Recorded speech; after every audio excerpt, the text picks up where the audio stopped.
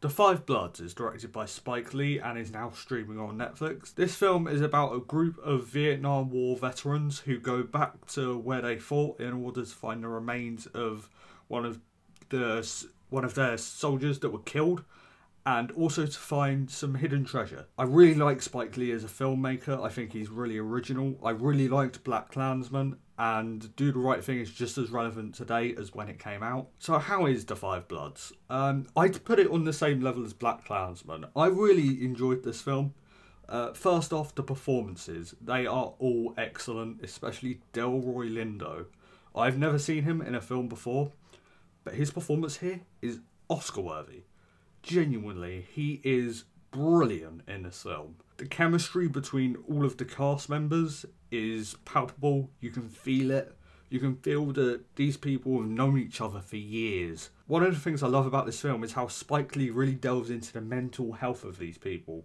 The PTSD of going back into where they fought and how that affects them. And especially it affects Delroy Lindo's character, Paul, really badly. Spike Lee's direction is fantastic, but that shouldn't come as a surprise. Visually, he has a really great eye to him. There are a couple of different aspect ratios that are used in this film, and the way Spike Lee transitions between them I thought was really effective. I thought the soundtrack as well was really impactful. In some movies the soundtrack is just there to have music, but no, in this film it actually meant something, and I really like that.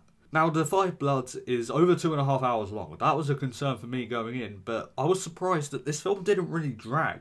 I mean, yeah, it's long, but it didn't feel like 2.5 hours to me. I thought it was paced really well. I have a couple of issues with this film. Firstly, I feel that some moments were too convenient.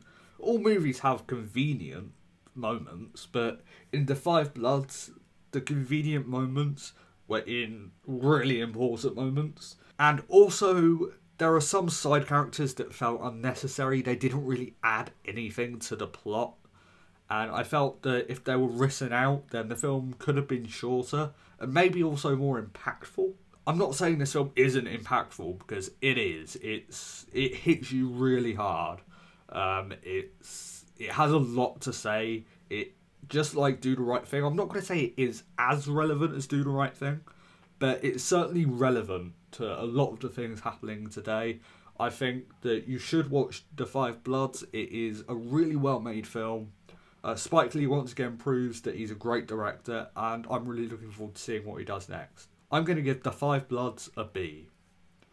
Guys, thank you so much for watching this video. I'm going to have a review for The King of Staten Island up sometime in the week, maybe tomorrow, maybe Wednesday, I don't know. But look out for that review, guys. Thank you for watching this video. You guys are awesome. Blu-ray Billy, logging off.